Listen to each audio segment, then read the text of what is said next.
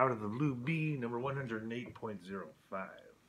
So I want to explain myself now, what I mean when I say Neo-Swedenborgians do not believe in God because Neo-Swedenborgians can prove God to exist. This is the Neo-Swedenborgian God proof, otherwise known as the bad news of Neo-Swedenborgianism.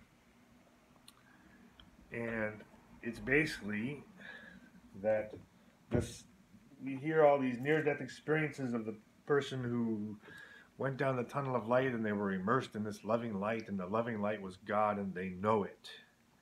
I could link 100 of these where this person knows it. They know it beyond anything on this earth. This vision they had, this experience they had, was more real than anything on this whole earth, and they can't wait to get back. This is a subjective experience, which means it is experienced in the first person. The person says, and now mind you, I didn't have this experience and I'm not saying this, but I'm quoting hundreds of people who say, I saw this and I know. That is a subjective experience. Okay? And I'm not pretending it's not, but what I'm saying is that the consistency of this subjective experience has already been objectively verified. So we can predict now that out of 100 cardiac arrests, there will be about 10 near-death experiences.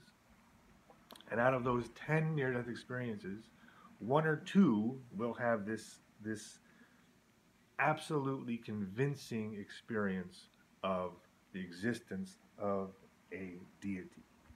Okay, that's 1 or 2 out of 100 cardiac arrests, and there are thousands of cardiac arrests every single day.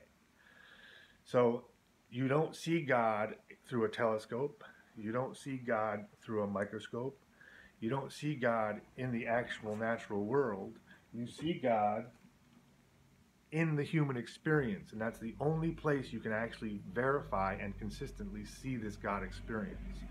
Howard Storm, people talk about him just like that, but that's happening hundreds of times a day across the country at a predictable and observable and quantifiable rate.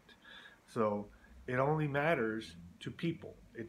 You can't prove God to exist out in the universe, but you can absolutely prove God to exist within the human experience. That's the bad news of Neo-Swedenborgianism, is the fact that you can show it to be hyper real. All these people consistently say it was more real than real. That doesn't mean it is more real. It only means that it is perceived as more real to the person perceiving it. Subjectively, it appears more real to people. And so this only applies if you're a person. Okay, if you're a tree watching this, don't worry. But if you're a human watching this, it is consistently verifiable that this is within the human experience. And it doesn't really seem to matter your actual religious affiliation. I personally think it is embedded within our language. So if you are listening to me in English, this applies to you. You have a quantifiable rate. You have a quantifiable chance of experiencing this deity. It is real in that sense, and that is all I'm saying. That's the bad news of Neo-Swedenborgianism, and that is why Neo-Swedenborgians do not believe in God, because we can prove God exists.